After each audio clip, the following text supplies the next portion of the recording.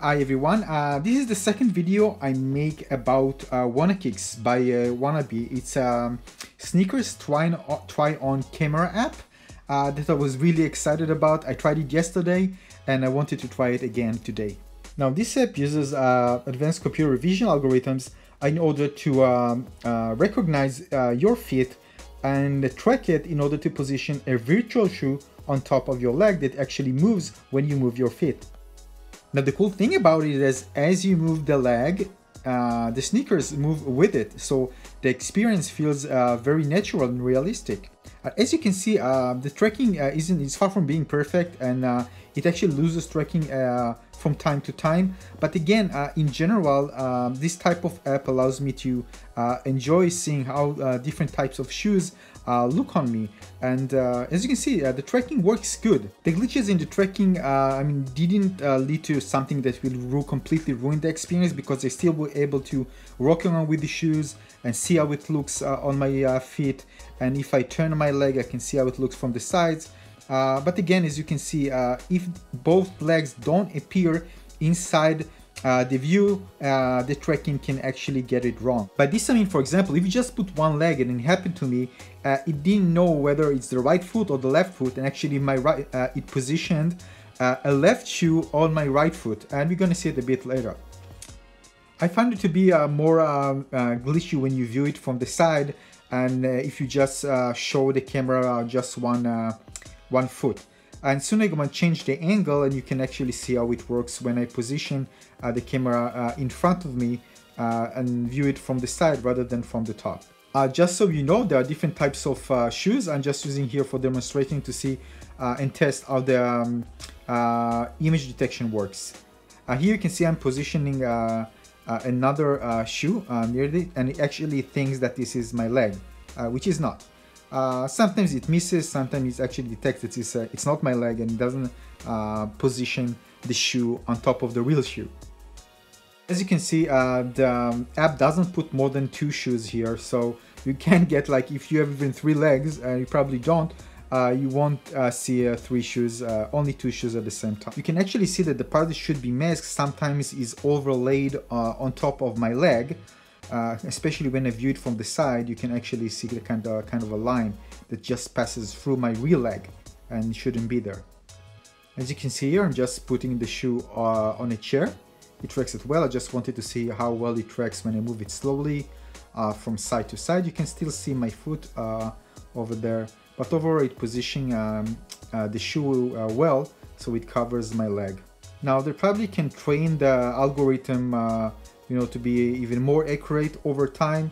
And this is something that can be interesting. If it uses deep learning, it's actually supposed to do it in real time in order to train the machine learning system to recognize my foot and make sure that when I use it the second time, future times, it would be more accurate. Now, I don't know which specific algorithm they use, which system, maybe TensorFlow, I don't know, but, and I'm not an expert in this field, but I am interested in seeing how these types of computer vision algorithms are used to in product visualizations, and the results, in my opinion, are very impressive.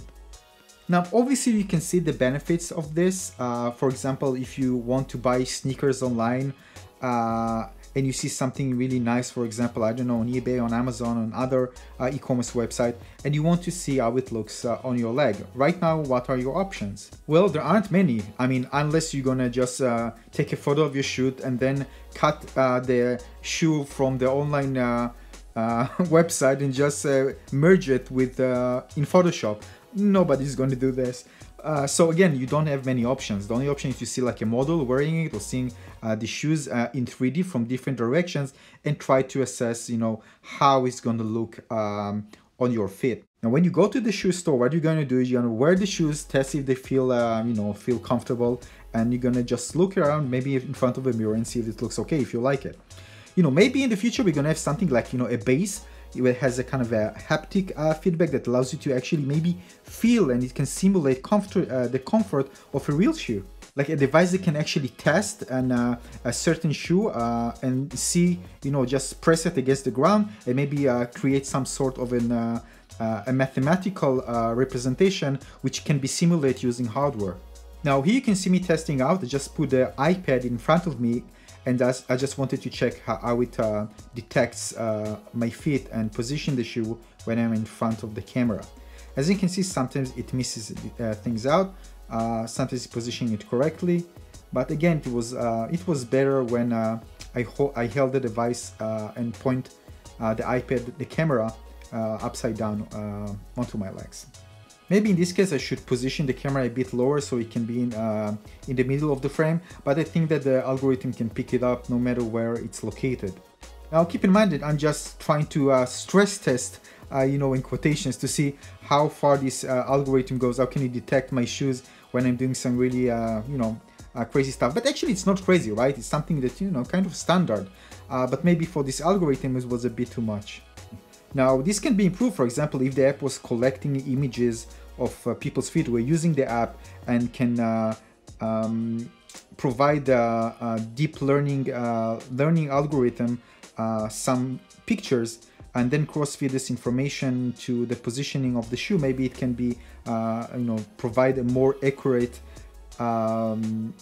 presentation of the shoe, virtual shoe on the leg in future versions of the app. Again, I'm not an expert in this field, but I definitely can see this thing being improved in the near future.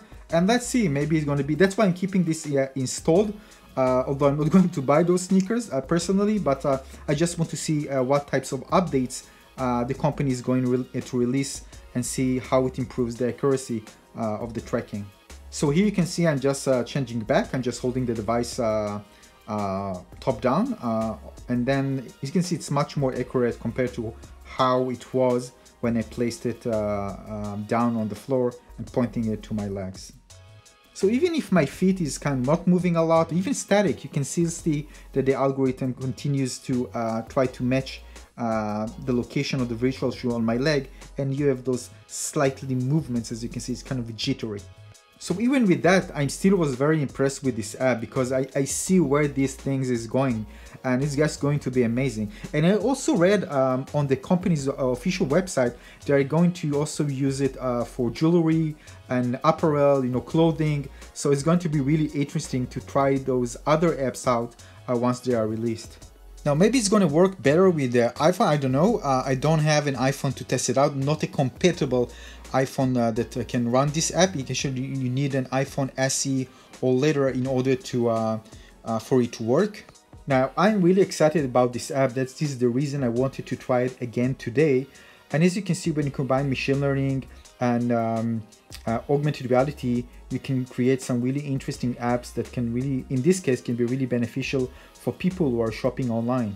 If you enjoyed this video, please don't forget to like and subscribe. Again, there are many cool things coming, and it's just going to get better and better because technology is going to be improved, and you're going to see much more interesting and compelling apps in the near future. So the app is WannaKicks. You can find it on the App Store for iOS and download it now for free.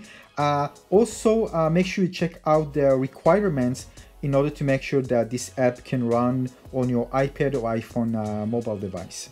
Also, please don't forget to press this subscribe button that you can see in order to get and press this bell button in order to get notified when I release a new video. There are many cool things coming, so make sure you subscribe, and I see you on the next video. Thanks so much for watching.